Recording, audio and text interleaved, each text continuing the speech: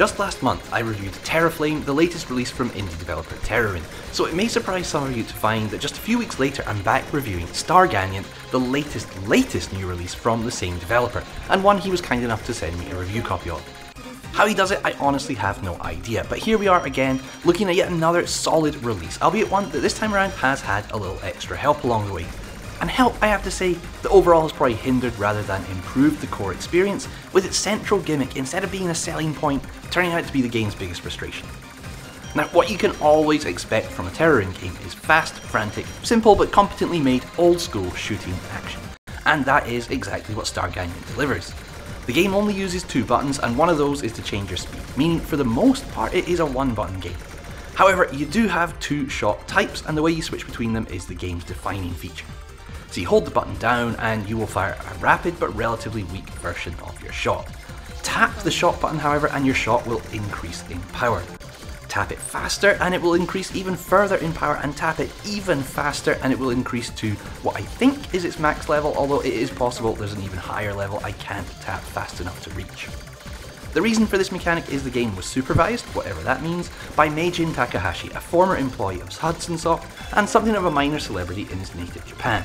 And one of the things he is most famous for is his super rapid shot tapping ability, which allowed him to fire off 16 shots per second at the height of his powers, although he does admit these days he's satisfied to hit consistent 12 or 13. Those of you of a certain vintage may remember that back in the days when console controllers only had 2 buttons, this sort of mechanic was relatively commonplace, although usually it only switched between 2 types of fire rather than constantly increasing in power the faster you tapped. Even cave games often used this method to switch between rapid and focused fire when played in the arcade. Of course, on modern consoles this has mostly been done away with rapid and focus, or whatever other shot types a game uses, being mapped to different buttons.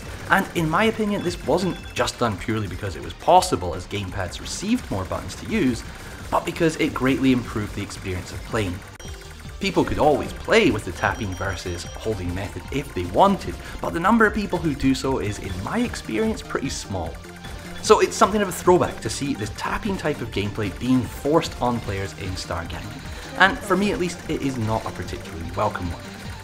I tried playing in handheld with a pro controller and with an arcade stick, but no matter the method I found it hard to play more than 10 or 15 minutes at a time without getting a sore thumb or wrist, and more generally just finding the constant tapping kind of annoying. As mentioned, this way of playing has mostly disappeared because the majority of people don't like doing it, and to me it's almost bizarre to not just bring it back, but force it on players with no alternative. And alternatives could work here because the game has an inbuilt mitigation to the obvious problem of players just always using the most powerful shot through a rapid shot gauge that decreases as you use your tap shots, with the speed of the gauge decreasing, usually increasing when using the more powerful shots. But the option is not there, and so I only ever played this in fits and starts, making it a very difficult title to find your groove with. Which is a shame because I most definitely did want to play more, seeing as in almost all other aspects, Star Gaganant serves up what would otherwise be a pretty great time. The action is as fast paced as ever, with stages this time usually featuring both a boss and at least one mid-boss. These take a variety of forms, some of which may seem familiar from previous Terarin games, but some of which are very new and far more unusual in shape and design.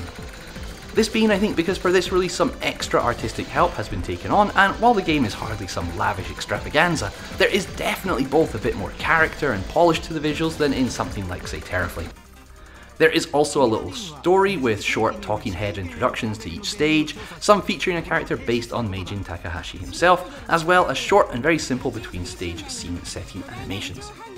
These talking heads can be turned off, but the first time you see them they are actually useful as they warn the player about upcoming stage hazards such as closing walls or narrow corridors. These variations in play add a nice bit of variety, and in general the game just feels a lot more cohesive and complete than previous releases. These improvements don't affect the gameplay in any real way, but there is a definite bit of extra polish to the proceedings compared to usual. As you'll be able to see from the footage, your shot usually fires both straight ahead as well as in the 4 diagonal directions. However, it doesn't start this way and begins as just a weak straight shot before being powered up, usually pretty quickly by the green shot pickups. You also have a blue pickup that grants you a shield, which can take a single hit, and a yellow pickup which replenishes your power shot gauge.